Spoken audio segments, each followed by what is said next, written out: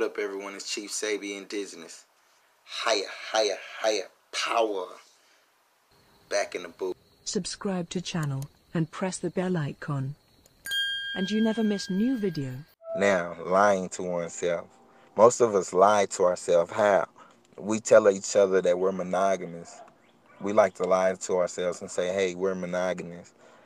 But someone has taught you that, someone has instilled that into you. Someone has told you that your heart can't be polyamorous. Someone told you that you can't have more than one emotional heart or emotional center, that you can't love someone.